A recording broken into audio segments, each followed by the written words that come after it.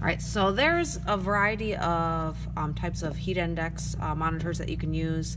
This is an electronic one, this is electronic, this isn't, this is the Sling, and I'm going to show you how to use all of them. So let's start with the digital. So this one. So make sure you take the cap off, okay?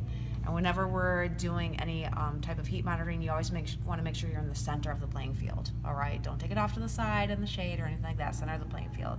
So you want to make sure, we'll zoom in so you can see, make sure you want to turn it on, okay?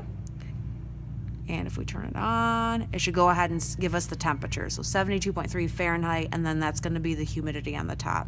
If you want, you can change it to Celsius, okay? And then we have Celsius down there. If not, hold it and I'll change it back to Fahrenheit. If you happen to want the wet bulb reading because maybe the chart you need or whatever your interpretation, you can go ahead and hold this once. That's going to give you the TD, the dew point. We don't want to worry about that. And then you want to hold it again until it changes to wet bulb. And so that would be your wet bulb reading. So that's if you need a chart, if you need that reading.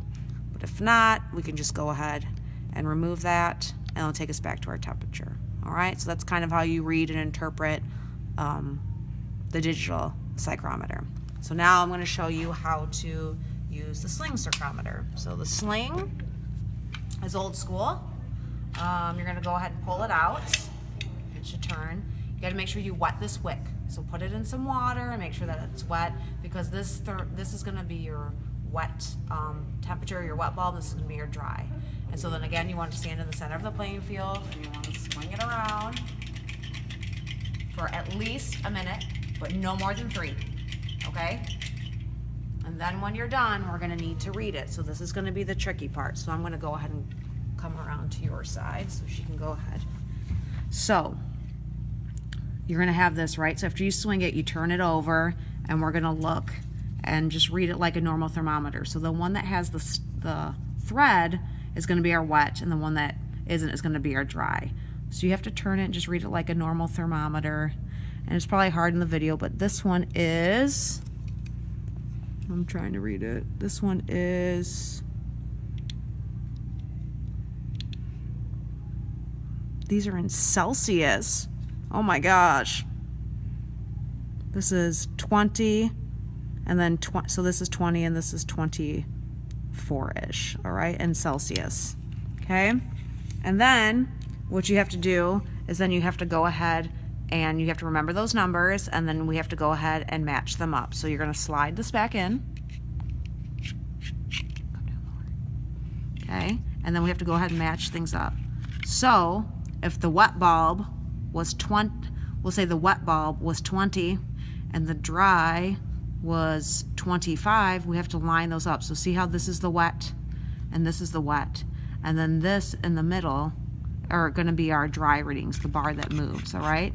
So we have to line up 20 with 25. Well, that's kind of hard using the top, so we can go ahead and go to the bottom here, all right? So we can go ahead and line up our 20, right? Our 25 was our dry, and then we line that up with our wet. So if we do that, okay, and then you're gonna what? You're gonna see an arrow right there. So the arrow is gonna point up, and that's gonna be your humidity. So humidity is about 60%, okay? So let's also then make something else up that's random. So say, for example, our wet was 10 and our dry was 20. So wet, 10, dry, 20. So I'll line 10 up with 20, all right? And since I'm using this upper row, the arrow points down, and it's gonna say that the humidity is about 22%.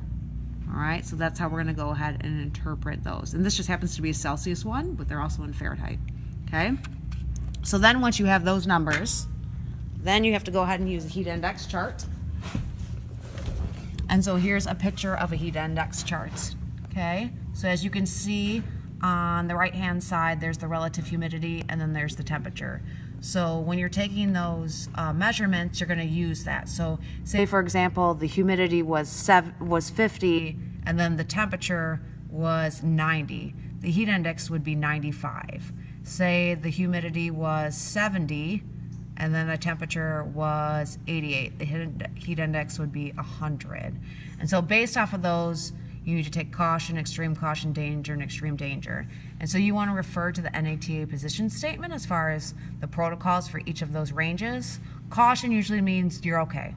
Extreme caution means we need to modify things. So sometimes that's removal of equipment, mandatory water breaks, cold towels, things like that. Danger usually means removal of activity or physical activity, and you can't be outdoors. And then obviously extreme danger is like no one should be outside, even, you know, if you're not doing athletics and things like that. So those are kind of the basics of heat index. And yeah. Awesome.